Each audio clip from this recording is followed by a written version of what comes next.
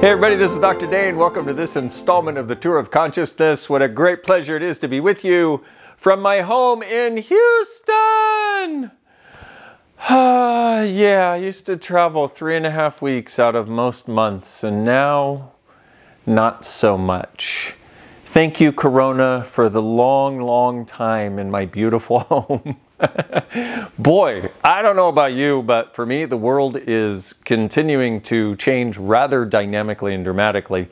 And as this thing goes on and on and on, it can seem a little difficult to stay the course of possibilities if you don't have the tools to create more possibilities. So I'm going to have this as a little bit of an access consciousness refresher, kids. A lot of you have been following me for a long time on the Tour of Consciousness. Thank you very much, by the way. And thank you for sending your friends along so they can get some tools also as my gift, because there are a few things that make me happier than sharing tools with you that make you happier, because we all love and live on this beautiful planet together. And what an amazing gift it is to see people have the tools they need to weather any sort of situation. So here we go. So what this sort of reminds me of, one of the things that I've been looking at lately is we have these tools in Access Consciousness that we share with people at the very beginning. Things like asking questions. The tool of 98% of your thoughts, feelings, and emotions are things you pick up from other people, and the way to get rid of them, which is who does this belong to. The idea of being an interesting point of view. Oh, you can see my hands. I'm like Italian. I'm like an Italian in Houston. Oh my God, how does it get any better than that? Oh, that's another one of those tools, one of those other questions you can ask. In fact, a lot of our tools are in the form of questions, because a question always opens up another doorway of possibility. One of the other tools, the choice to choose to be interesting point of view. And if we get our shit together, our stuff together, I guess I could say the S word. We'll put some links to those videos down below also. And I created an entire landing page for people so they can go there and get these tools if they're new to Access too. We'll put the link to that in the YouTube description, and also wherever you're seeing this, and also if you get it via email. So blah, blah, blah, blah, blah, blah, blah, blah. But one of the things this reminds me of, I've been, living on the planet as this pandemic continues, and as people, can't travel the way they used to and do the things that they're used to doing, and realizing that we're going to have a totally different world as we go forth into the future, realizing there are a lot of people going into yuck, but that for me, I'm actually looking forward to a dynamically glorious future. Now, the meaning of glory is exuberant expression and abundance. And what I see is the world changing in ways many of us have actually desired it to. And let's face it, if we were truly going to change things really fast, we needed a shakeup. Well, guess what, kids? We got a shakeup. So a shakeup like the world has never seen before kind of shakeup. And not only that, so many of the things about whatever goes on with Corona, there's all kinds of people having all these things that they're saying about it being easy to change and just all kinds of different things. And so it's kind of interesting that a lot of the lies are also showing up. Well, that's cool too. How do you navigate this? Well, and I know, I've made so many videos on this, how do you navigate this? But I was just thinking this morning that what the world is going through with Corona right now, not exactly, but in some way, the stress that a lot of people have and the fear of future and all that sort of stuff reminds me so much of what my life was like before Access Consciousness. And if you don't know, I came across Access Consciousness 20 years ago when I was at a place where I was truly planning on ending my life. And so what happened for me was I started actually using the tools. Not even necessarily thinking they would work or knowing they would work. I didn't know they would work at that point. And I figured, you know what, I'll give it one last shot. I'll try this stuff and see if it actually works. Well, I'm here 20 years later, happier than I've ever been before. So I want you to know that's a possibility, because one of the other things is most of the people out there aren't saying, hey, I'm happy. I'm actually navigating this great and I'm creating a life because, well, the reason I wouldn't want to say it is because I wouldn't want people to feel bad if they're not. And then, you know, I wouldn't want to sound like an asshole, except maybe I am an asshole. Who cares? I guess we all can be assholes sometimes, right? Yeah. And if we can acknowledge it, our lives get so much easier. And then I realized, what am I doing? And what are the people that have been doing Access for a while that are actually using this stuff doing that's different than what everybody else is doing? Well, number one, we haven't, okay, so I know it's already a long video and I've talked about tools, but I haven't given you any. But part of what I wanted to do is get together with you and just share a different space. Just wanted to say, hey, I'm somebody who's doing well and thriving. And are there hiccups? Hell yeah. But I'm not letting the hiccups overwhelm me. Instead, I'm going, okay, how do we change this? And so that's part of what I wanted to do, is present to you different energy and say, also, if you happen to be happy at times during this, or maybe during all of it, that's okay. You're not wrong. Whew, isn't that nice to know? So now that we got that out of the way, you're not wrong.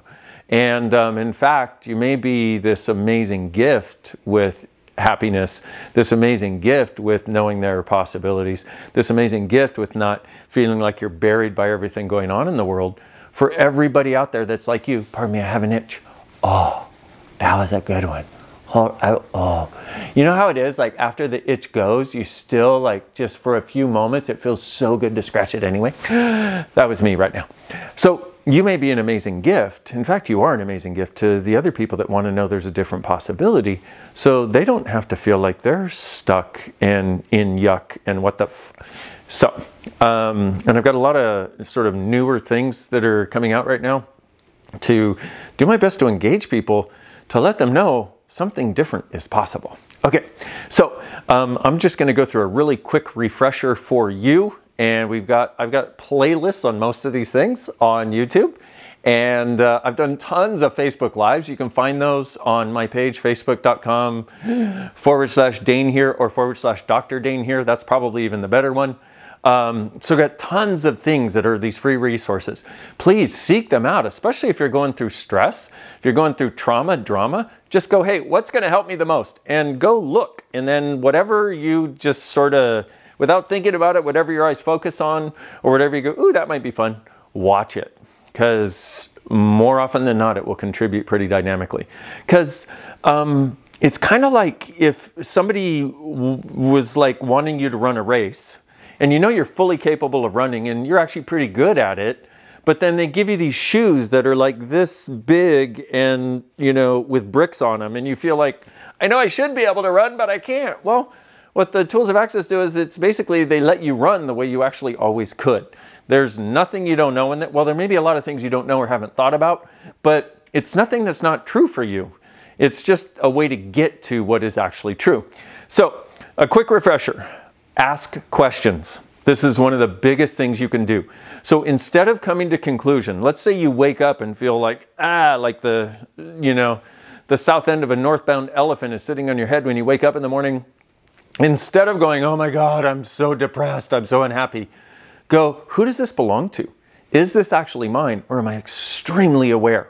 Because one of the things that happens when you're in your house and when you're only around a few people, what you do is you stick your energetic feelers out further to try to have a sense of connection with people that you used to think you had or used to have, whatever, by being around them physically. And so now you reach out even more energetically than you ever have. Whoa! That could be really friggin' intense sometimes if you're reaching out around 8 billion people that are going, ah! Okay? So that's one. Which is a question. Rather than coming to the conclusion that it's yours, ask a question. Now, it may still be yours, but you're not going to know that until you ask the question, okay? And you got to ask the question. I've said to some people, you know, I'll be in a class facilitating them, and they'll give me their thing, their shtick, their story with a shtick in it, or they give me their story, and then I want to hit them with a shtick. Just kidding, I wouldn't hit them with a shtick. I would think about it sometimes, but that's just between us. Don't tell them that. Anyway, so they tell me their story and I go, okay, so is that actually yours? And they go, well, I know everything doesn't belong to me. I've been in Access long enough. I'm like, that's not the way it works. Knowing that 98% of your thoughts, feelings, and emotions don't belong to you does not help you in the moment where you're buying that it belongs to you. Asking the question and then being with it, seeing if it lightens up at all, is how you change it. Got a whole YouTube playlist on who does this belong to. Go check that out, okay? So asking questions is this amazing gift. And so one of the other things that can happen is if you start noticing that you're getting stressed out, or that you feel like, okay, things are, because one of the big stresses people have is financial, right? And a lot of the financial stuff, once again, you need to start with, is this mine? Who does this belong to? In fact, I would get the Who Does This Belong To app if I were you. Use it for 3 days and see what it changes. It's free. Our gift to you, because we'd like you to not have to carry around other people's shit all day. Trust me, I would like that for you, because I know what it was like when I was carrying around other people's shit all day, and it's not fun to carry other people's shit. In fact, it's not even fun to carry your own shit, so let's find a way to get rid of your shit too, and their shit, and then you'll be shit free, and then you could smell like roses. Everything that brought up. Right and wrong, good and bad, pot and pock, all 9 shorts, boys and beyonds. So what you want to do is you want to ask, what else is possible here? What will it take to change this? And what do I know that I'm not acknowledging that would allow me to change this? Okay, 3 really simple questions. What else is possible? What would it take to change this? What do I know that I'm not acknowledging that would allow me to change this? Because here's the thing, guys. Guaranteed there is something that you know in your world that will change pretty much everything that's going on for you that you're just not acknowledging. If you acknowledge it, you'll have that awareness, and then you can navigate the world differently and maybe more funly. Yeah, navigate the world more funly. That sounds more funly than not funly. Okay, let's do that. One of the other things is, what's right about this I'm not getting, which may seem really difficult to see. Ask it. You may not get an answer, but ask and then see what shows up. And also, what's right about me I'm not getting. Both of these can be really extremely darn friggin' helpful, okay? What's right about this I'm not getting, what's right about me I'm not getting. Not just about the whole Corona thing, but about everything. Because would you really create a life that wasn't actually right for you? I know a lot of us sort of feel like we have, but what if you're not wrong? What if you're not that stupid? What if you're not that unaware? What if you just haven't been able to see what's right about it that keeps you from getting the gift of it, that keeps you from having gratitude, that keeps you from enjoying your life? Now that I mentioned gratitude, one of the other things I highly suggest is write down a list of 1,000 things you're grateful for. I know you go, 1,000? I don't even think I can count that high. Don't worry, if you put it as a note on your phone and have it as a numbered list, it will count for you. You're welcome. Talk about ease, joy, and glory, baby. Okay, 1,000 things you're grateful for. I know it sounds really big, and it actually is, but what I'd like you to do is, plan on being done by the time Corona's over and we can all travel again. How about that? Just start. Today, write down 10. And keep adding to that list. In fact, there's a way you can post notes in your phone and pin them to the top. You figure that out. I don't have the technological know-how. I just know that you can do this. I've got a couple that way, but I don't know how to tell you to do it. Okay. And because the more you have that sense and that space of gratitude in your world, the lighter everything gets. It's really a beautiful space from which to live. Could you imagine if by some miracle, somebody could, Dumbledore you, Harry Potter you with the magic wand or whatever, or the Dain wiggly fingers or whatever it takes, okay? And you could actually start to have a sense of gratitude. Not just start, but that you could live with a sense of gratitude. Gary and I just did a class on the creation of wealth, and gratitude is one of the elements of wealth. Being truly grateful for your life is one of the elements that brings wealth to you, and that is wealth. And by the way, wealth isn't money like most people think it is.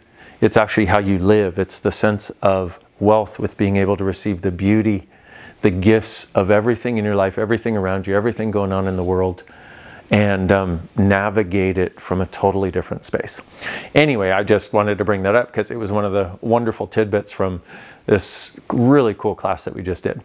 And then the other thing you want to do, anytime you have anything that comes up and repeats itself, well, hopefully you've already asked who does this belong to and let it go and returned it to sender. But if you have something that keeps repeating, use the Access Consciousness clearing statement on it. All you do, once that energy comes up, you go, okay, everything that allows that to exist, I now destroy and uncreate it. Right and wrong, good and bad, pot and pock, all 9 shorts, boys, and beyonds. And if it comes up again, everything that allows it to exist, I now destroy and uncreate it. Right and wrong, good and bad, pot and pock, all 9 shorts, boys and beyonds. As many times as it takes. Now, the first 5 or 10 times, it may feel like it's not changing anything. But after a few more times, you'll start to notice that you'll be able to catch it even sooner when it comes up, before it feels real to you and something you have to react to. And then after a while, it won't come up anymore. I've used this on some of the toughest stuff in the world, in my world, that I didn't know how to change. And I would love to say that I have never had difficulties or fixed points of view or anything. Oh no, the reason I'm so happy is because I use these tools, which is why I'm giving you this reminder again. Please use these tools. The whole thing about it is, I don't even know how to put it into your world other than to say that if you use these tools, you can feel different on a daily basis. And that doesn't mean everything is always going to go up in roses. What I've noticed is, as people use Access tools, the level of their life, where it was down here, comes up to here, you know, starts elevating really fast usually, which means more lightness, more happiness, that sort of thing. More liking themselves, more feeling like they can create, more feeling like Corona ain't getting them down, because nobody puts baby in a corner. And so their life goes up. And we all have downs in our life, okay? But whereas before the down was like down here, now what happens is the down is like this, and then you start using the tools, and actually what used to be a down is actually you getting to some awareness, some way that you needed to be different in order for things to truly work, and then you find that difference because you're the one who knows. You don't need anybody else. You're the one who knows, and then it starts going up again. So the general level is like this, and you'll have dips, but they're not nearly as low. So I'm saying that to implore you, to invite you, to cajole you, to do whatever the heck it takes to get you to start using some of these tools, please. Because once again, it's like if you're a carpenter and you want to build a house, but you're not willing to pull any of the tools out of the toolbox, you're going to stand there with a lot of lumber and nails and materials, and nothing is going to get created that's greater than what you already have. Same thing with Access Consciousness tools. You're basically a carpenter of consciousness. I like that, but that was a little weird. Anyway, so we got in a few things. And then another one you want to use is interesting point of view. I have this point of view. You want to lower all of your walls and barriers, and you can practice this right now. Get something that's come up that you still feel a little stuck or yuck about, still sort of a weird energy in your world, and just go to that energy, whatever it is, just sense it and go, interesting point of view, I have this point of view. Huh. It's changing already. And again, interesting point of view, I have this point of view. Changes more. Interesting point of view, I have this point of view. Interesting point of view, I have this point of view.